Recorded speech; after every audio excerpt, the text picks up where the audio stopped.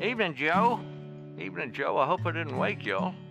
I know it's after 7, but I got a little problem, so to speak.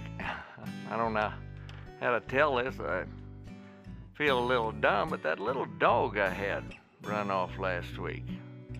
Yeah, that bouncing blue-eyed mongrel, you know the one I mean. He rides with me and sleeps on Mother's lap. And, well, we got him when the kids left just a year or two ago, and I reckon that he sort of fills a gap. Yeah, well, I was up on Saddle Mountain to scatter out some salt, and he must have fell out when I started home. And I came out down by your place, and you know, if he shows up there, I'd appreciate a jingle on the phone. Yeah, I know he really isn't worth much, but Ma got plumb upset. Seems round the ranch he's made himself a star. Nah, I'm not really worried, but you know the way she carried on, I better find him. You know how women are.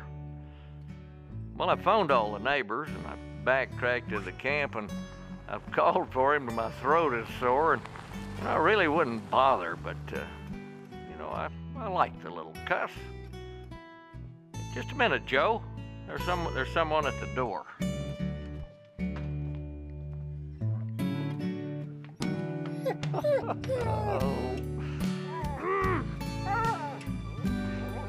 Yeah, I'm glad you're back. Yeah, you're a good dog. Yeah. Hey, Joe, you'll never guess. Ma, come take a look at this. He's back. Say, Joe, I'll see you at the Brandon, huh? You crazy little booger. Come get Daddy's lap.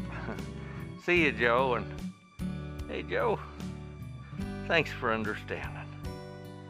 This is Baxter Black and Sweetie from out there.